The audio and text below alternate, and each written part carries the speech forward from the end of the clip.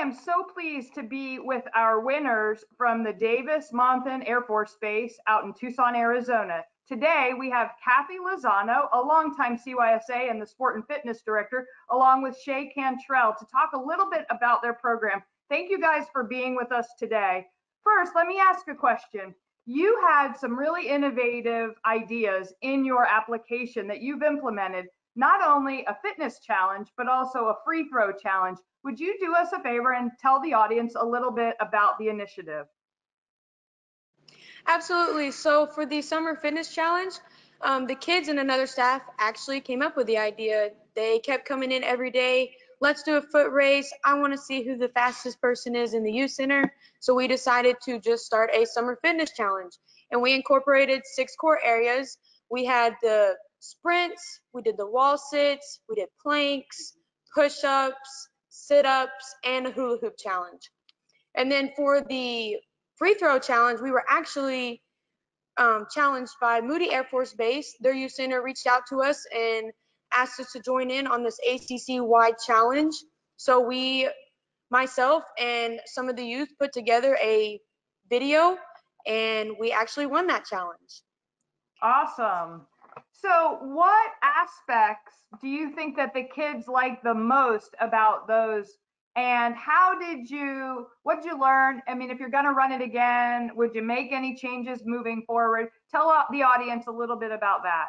So for the Summer Fitness Challenge, the kids have already asked to repeat the activity again next summer. They just want to do 6 new areas. They want to try something different, maybe even strive towards more of a track aspect, try to do a long jump and those sort of things. For the free throw challenge, since we were the winners, we will be hosting the next challenge of 2021. And the youth and I have already discussed that they want to step it up a little bit and they want to try doing a 3-point challenge instead. I know you guys use some social media to have people post during this pandemic. So that's something that I think is real interesting to share to kind of build the momentum. But tell us, how did you include parents as well in the efforts? Yes, so we did use our Facebook page to reach out to our parents. We did Facebook Live videos to reach out to everyone. And we actually had a good turnout. The parents came in and they participated and the kids had a lot of fun with it. That's great. So one last question.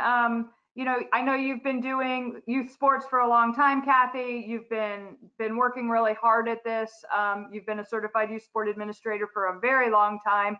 And I know your organization has already won and earned the quality designation, because that's how you get to apply for the Excellence Award. But tell us a little bit, during this crazy year of 2020, what does it mean to you and your staff to earn Excellence in Youth Sports in 2020?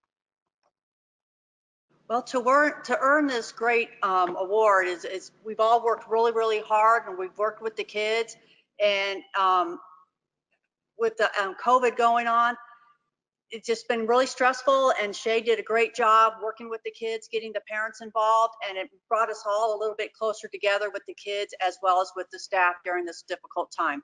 I want to thank both of you for taking some time to talk to the audience. Congratulations again for being a 2020 award winner. Kudos to you and all you do, and hopefully we will all see you very soon in person. Thanks again. Thank you.